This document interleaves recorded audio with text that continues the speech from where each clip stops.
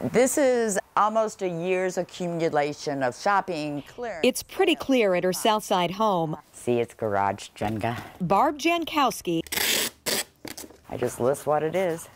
has been busy. Over there. As I see stuff, I buy it, I stick it over here, and then I find room to stack it.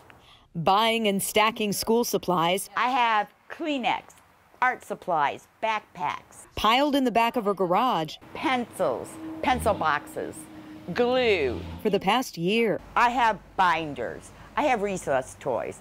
all of which she plans to donate to Franklin's Webb Elementary. You see, Barb, a grandmother of 2, They call me Mimi. I'm Mimi. That's the cool name, right? has become Mimi to a lot of children in Franklin. I'm the grandmother of my granddaughter's school because I want to take care of all the kids. When she heard about students in need without supplies or teachers paying out of their own pockets, she started buying things herself. Because I never want any child to come to school and be embarrassed or feel less than because they don't have all the supplies. They don't have nice pencils. They don't have a pretty backpack. It's hard to learn when you come in and don't have the tools to succeed. And this is a very easy thing we can do for the kids. So she scoured the stores for sales. I'm a big clearance shopper. Barb really loves a bargain. Sidewalk chalk from the Target bin.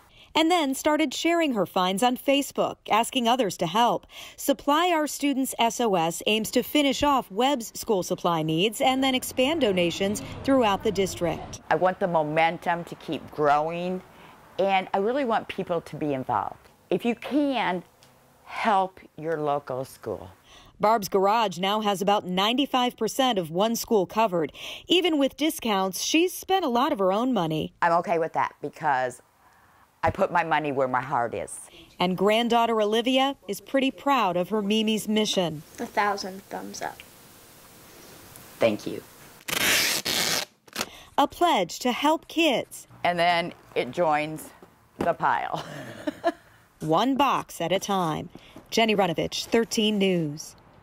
It all adds up, and we want to let you know there is a school supply drive in Franklin next Saturday, the 17th. To learn more about that and how you can help support Mimi's mission, head on over to the link at WTHR.com. Mimi doing some awesome That's things. right. Well done. Connecting the generations. That's great. Nice. How's our weather tonight? Get outside this evening. It's